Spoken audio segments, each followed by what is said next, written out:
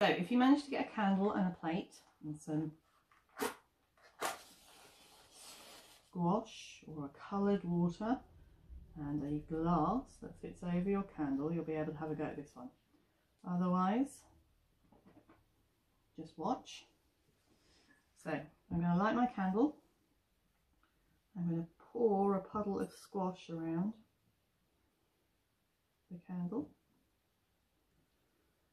And then I'm going to really carefully put my glass over the top of the candle. And I want you to watch what happens to the juice inside the glass.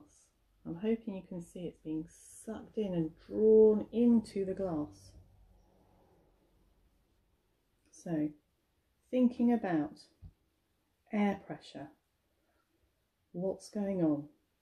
What did the candle do to the air pressure inside the glass? And how did that mean or make the juice get sucked up into the glass?